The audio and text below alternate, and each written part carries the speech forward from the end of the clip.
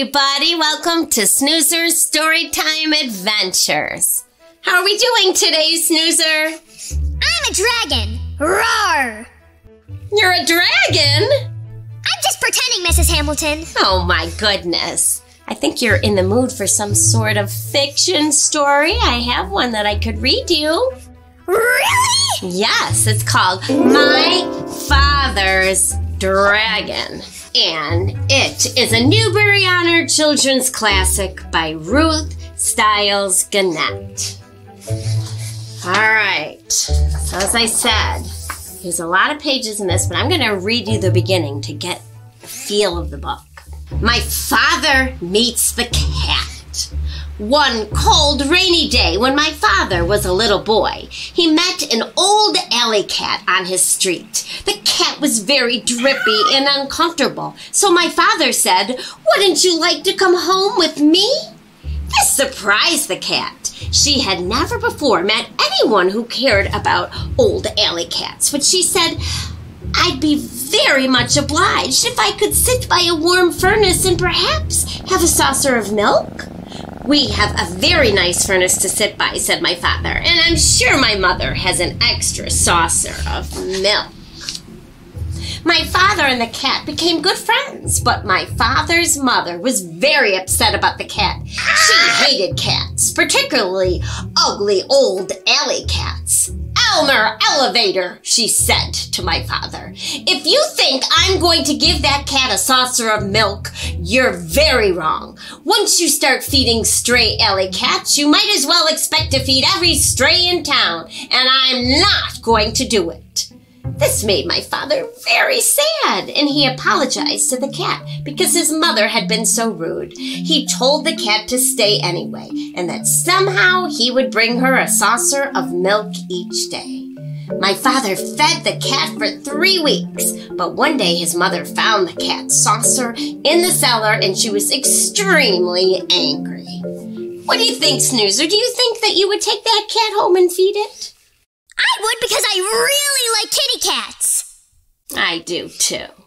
All right, so the boy becomes good friends with the cat, and the mom says that he can't stay there, but he still finds a way to get together with the cat.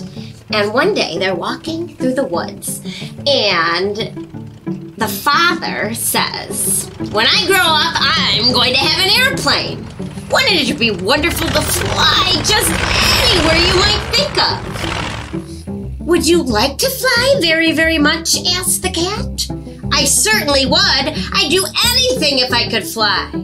"Well," said the cat, "if you'd really like to fly that much, I think I know of a sort of a way you might get to fly while you're still a little boy." "You mean you know where I can get an airplane?" "Well, not exactly an airplane, but something even better. As you can see, I'm an old cat now, but in my younger days, I was quite a traveler. My traveling days are over, but last spring I took just one more trip and sailed to the island of Tangerina, stopping at the port of Cranberry. Well, it just so happened that I missed the boat, and while waiting for the next, I thought I'd look around a bit." I didn't know cats could talk. Well, apparently they do in this story, because this is a fiction story. It's just a fun fantasy story. I wish cats talked to me. I know, I do too. I wish all the animals could speak.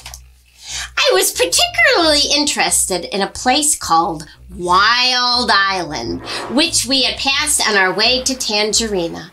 Wild Island and Tangerina are joined together by a long string of rocks, but people never go to Wild Island because it's mostly jungle and inhabited by very wild animals. So I decided to go across the rocks and explore it for myself.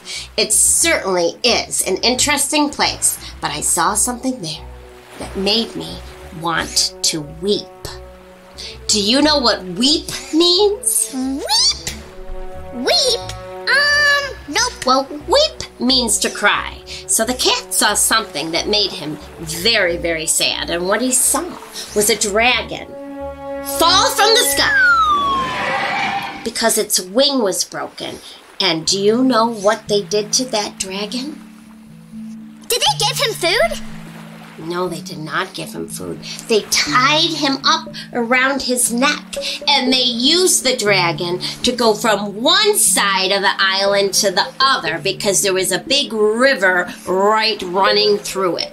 Why would they do that? Well, I guess they didn't feel like walking, and they found a mighty fast way to do it by using the dragon. So, the cat comes up with a plan, and he tells the boy, maybe you should go to this island so you can save the dragon and get a chance to fly as well. What a good idea! All right, so they plan this adventure that they're going to go to the island. Well, not the cat, just the boy. The cat is too old, of course. So the boy packs his sack, and he packs it with some very interesting things. And these things are going to be very important as the story goes on. Do you want to know what he packed? Yes, of course I do! All right, these are the things that he packed in a sack. He took chewing gum, 24 pink lollipops. Do you know how many 24 would be? 12 is 1 dozen. 2 dozen is 12 plus 12. I don't know. It's 24. Oh yeah, I remember that. Silly snoozer. Yes, 12 plus 12 is 24. So he brought his chewing gum, 24 pink lollipops, a package of rubber bands, black rubber boots, a compass, a toothbrush, a tube of toothpaste, 6 magnifying glasses, a very sharp jackknife, a comb, a hairbrush, 7 hair ribbons of different colors, an empty green bag with a label saying cranberry, some clean clothes, and enough food to last while he was on the ship. And he couldn't live on mice, so he took 25 peanut butter and jelly sandwiches and 6 apples, because that is all the apples that he could find in his pantry. Oh my goodness! He would really need a big baggie to carry all that stuff. I think he did. So he used a knapsack and then climbed on board the ship that was going to take him to find the dragon. How long did he travel for? Many days and many nights. All right, but he finally makes it. He hops into that bag that he had that said cranberry on it, and he got dropped off in the right spot by the sailors. And here's a picture of the island. So here's Wild Island, and it has a river that goes all the way through it. But if you're on one side of the island and you want to get to the other side, you have to walk all the way around the river, and people don't want to do that. So that's why they use the dragon to fly across. All right, so he goes across, and he meets many, many, many different animals. He meets some mouse. He meets some tortoises. I met a tortoise one time. Did you? Yes. There's all kinds of animals in here, and they say that this is a very dangerous place. But somehow the boy outwits them all using some of the things in his sack. There's 2 boars who are very, very suspicious of different things they keep finding. Then he meets some tigers, but somehow manages to distract them. And then he meets a rhinoceros who says he's going to eat him, but somehow the boy outwits him too, using something from that sack. Then he meets a lion, who he manages to distract with something from his sack. And then he meets a gorilla.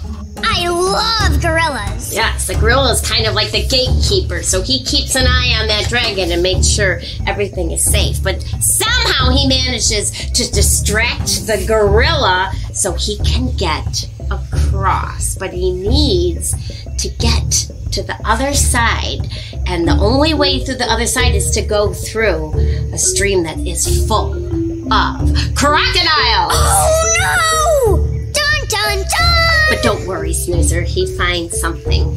So this is the end of the story, and it is called My Father Makes a Bridge. My father walked back and forth along the bank, trying to think of some way to cross the river. He found a high flagpole with a rope going over the top. The rope went through a loop to the top of the pole and down the pole and around the crank. And a sign said, "To summon dragon, yank the crank, report disorderly conduct to gorilla." From what the cat had told my father, he knew that on the other end of the rope was the dragon's neck. And he felt sorrier than ever for the poor dragon. The gorilla would twist his wings until it hurt so much that he'd have to fly to the other side. If he were on the other side, the gorilla would crank the rope until the dragon would either choke to death or fly back. What a life for a baby dragon. My father knew that if he called to the dragon to come across the river, the gorilla would surely hear him. Oh dear. So he hears a voice as he's by the water, and it says, "It's me, crocodile," said a voice to the left. "The water is lovely. I have such a craving for something sweet. Won't you come in for a swim?" A pale moon came out from behind the clouds, and my father could see where the voice was coming from. The crocodile's head was just peeping out of the water. "Oh, no, thank you," said my father. "I never swim after sundown, but I do have something sweet to offer you. Perhaps you'd like a lollipop. And perhaps you have friends who would like lollipops, too." I would like a lollipop. Yes, and remember, he's got 24 of them. Maybe there's enough for you. "Lollipop," said the crocodile.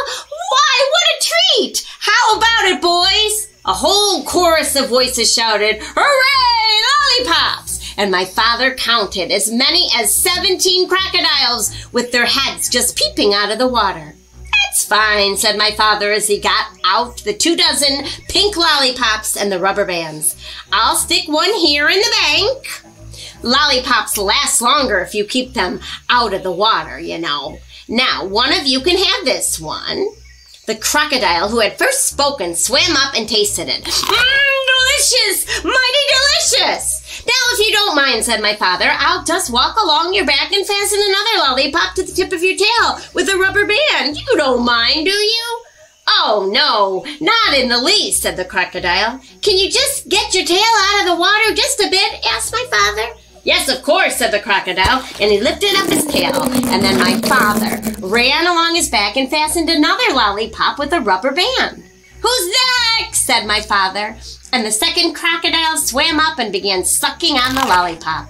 "Now you gentlemen can save a lot of time if you just line up across the river," said my father, "and I'll be along to give you each a lollipop." Do you see what the boy has done, Snoozer? Yes! He is distracting the crocodiles! He is distracting the crocodile, and look what he does. He ties each lollipop to the tail of the crocodiles, and he finds a way to get to the other side to save the dragon! Yes! A bridge of crocodiles!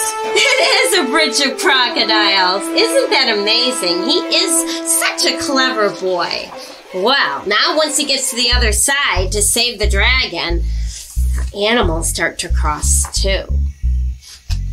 But the boy learns that the crocodiles are very moody, so even though he used them to get across, once the animals went on there, the crocodiles, being the moody animals they are, they start to separate and the animals can't get to the other side. Alright, so the boy uses that knife that he brought on his trip and he cuts the rope. And when they saw that the animals couldn't get to them, they laughed themselves weak because it was such a silly sight. As soon as they recovered, my father finished cutting the rope and the dragon raced around in circles trying to turn a somersault. He was the most excited baby dragon that ever lived. My father was in a hurry to fly back. And when the dragon finally calmed down a bit, my father climbed onto his back. "All aboard," said the dragon. "We shall go." As my father and the dragon passed over the ocean rocks, they heard a tiny, excited voice scream, "Bumkak! Bumkak! We dreed our naggin!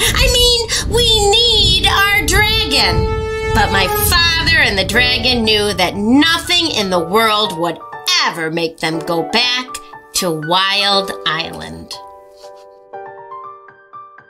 Was he flying on the dragon? Yes, and look. He wanted to fly, and he gets to fly. And he saves the dragon in the end. So he helped the dragon, and he helped himself make his wish come true. I love that story. And you know what? What? I actually met some of those animals in real life. And one time, I got to feed a rhinoceros. You are kidding me. Now I really want to finish the book. And you will be very excited to find out how he distracts the rhinoceros. I'll give you a hint. It has something to do with his horn. But you'll have to read the book to find out. You know what? What? I am on the edge of my seat. You look like you are on the edge of your seat. And there's also a sticker on here that says it's a Netflix film. So after you read the book, maybe we can watch that on Netflix. All right, well, I'm in the mood to do a song. And I think I'm going to kind of make up something that has to do with that story about a boy. And he's searching for a dragon. All right, do you want to hear it? Yes. All right, it goes like this. The boy went searching for a dragon, a dragon. The boy went searching for a dragon, a dragon. He wanted to fly across the sky, so he searched and searched for a dragon nearby. Oh, the boy went searching for a dragon, a dragon, a dragon. The boy needed to get across the river, the river. The boy needed to get across the river, the river. He used some crocs and some lollipops to make a bridge and get across. And he saved himself and the dragon, the dragon, the dragon. Is it over? Yes, it's over. I really enjoyed that song.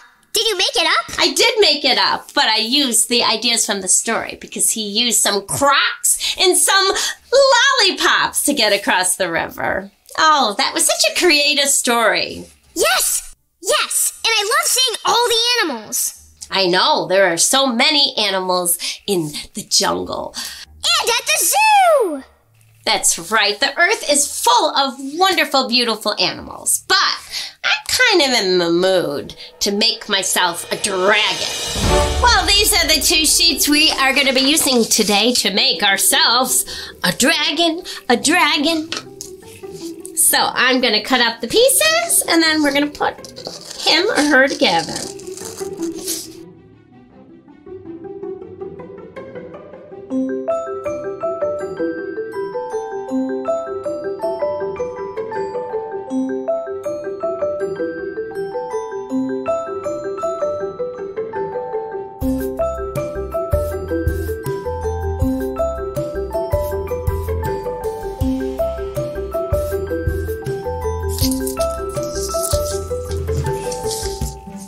Okay.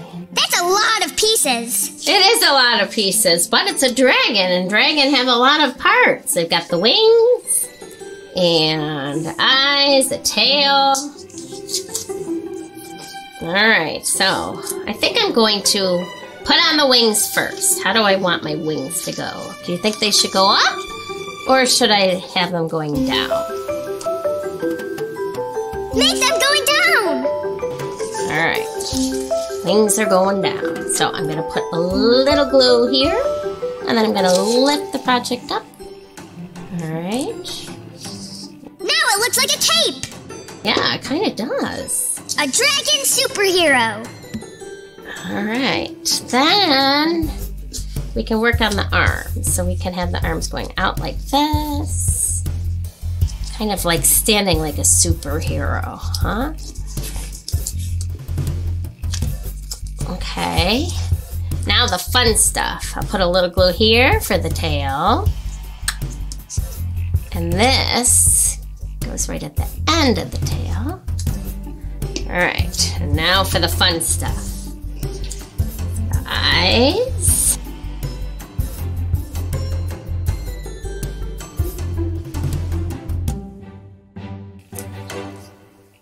What do you think? How do you like my dragon? I love this dragon! And he looks like a superhero! He kinda does. So I'm already getting some ideas for writing. Maybe we could read some more books from the library about dragons too. Well, I had a great time with you today, Snoozer. So I look forward to seeing you next time, all right? Yes! I hope we read another fun story next time. For sure we will. All right, well, I will see you and all our friends next time. Bye. Hi, boys and girls! Would you like to do the Mrs. Hamilton craft just like me? Guess what? You can! Head to your local library for all the materials that we use in the craft. Plus,